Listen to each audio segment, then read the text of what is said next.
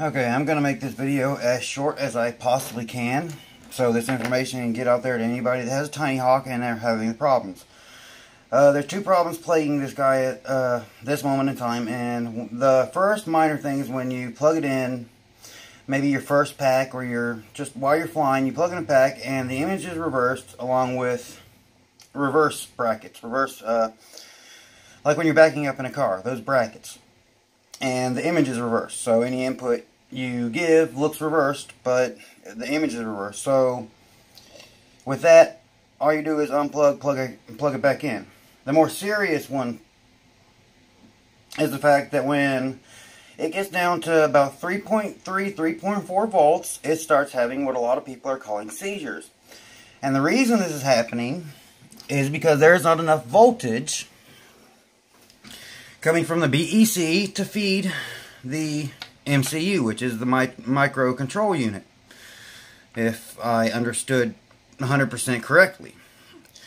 So there is a fix, and it's actually very simple. If you have and I'll put all my conversations with Emax himself and Sage and other people that have done this mod, and now you can fly down as low as you would like. So first thing you're going to need is a spare board. I just had a different one in front of me when I did this the first time. It was a Beta FPV F4 brushless board, the very first one they came out with that needed a receiver. That was, oh, here we go, it's right here. But you're going to need a spare board. Let's see if I can find it on here. You need a 10 microfarad capacitor, and you have to solder this from the 3.3 to the negative for the 3.3. This feeds voltage back into the system. Emax, I'll put this up, Emax has even stated that their next batch is going to have this. Emax originally made it. This is focused towards noobs.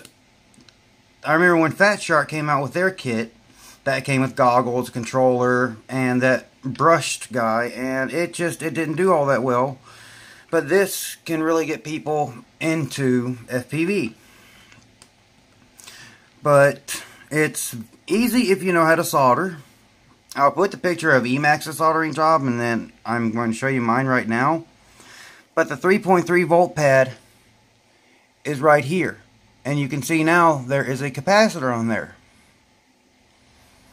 It has enough capacitance. I mean, you can even solder on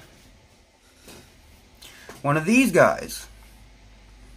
Basically, it's bridging the 3.3 and the negative, sending that, I'm guessing, is sending the voltage back into the system.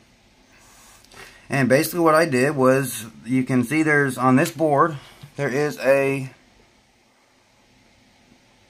capacitor missing from right here, because there were 3 and then 1. I still have 3 more. So if anybody's having this problem, I have 3 more of these capacitors I can use to fix somebody else's. These are too large, but may still work. But all you do is steal one off a bad board, both of these are bad, and then solder it in place. And it is very small. I will say that. I mean, it's a microprocessor unit. It's very, very small.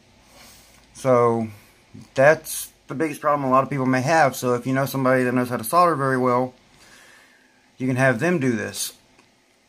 But now I'm having no problems flying it. I actually purposely flew a battery down to 2.8 volts.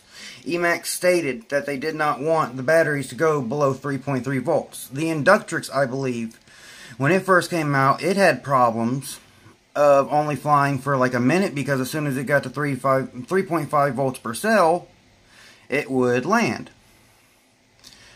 You could bridge, I believe it was a resistor.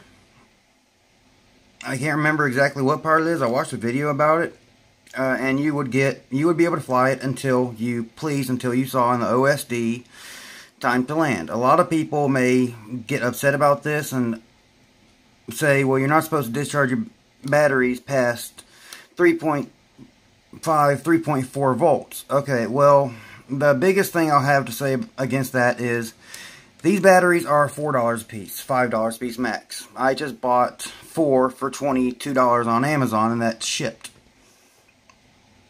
So, in many ways, these batteries are dispensable. So, I mean, if you have the ability to really get the flight time out of this, and you don't mind paying a little bit for batteries every now and then, you can do it.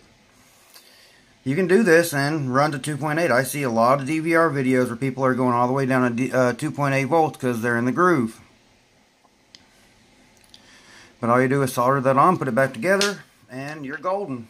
Now you can, I will say, thus far on a GMB 550 milliamp hour 1S battery, I've got 4 minutes and 26 seconds. That's not hovering. I race around my house. I will put a video up if need be showing the problem, and then me flying to 2.8 volts.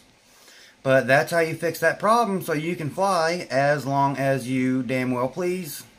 You're not limited by something that's done to a board that makes it so you can only fly to a certain voltage. You just add a tiny little capacitor, or I'll even put the conversation up. He said you can even use larger electrolytic capacitors. This is off a 3S, I believe it is. I'm not exactly sure. But best thing, Emax, talk to them. They'll send you the capacitor if you can do it. If you send the quad to them, it's going to take 2 to 3 weeks, especially with what time of year it is. But they can fix that problem. You can fix that problem. You can order this capacitor, or find somebody like me. If you want to send yours to me, I have a very good name. You can ask me on Facebook. I'll put the last remaining capacitors I have on the few people that would like to have it done, and going to go about my way unless I come across more, and then I'll fix more. But it's very simple. All you do is add a capacitor from the 3.3 volt next to the bind to the negative 3.3 to negative, and now I can fly as long as I want until the battery is dead. So there's that. Hope this helps. Peace.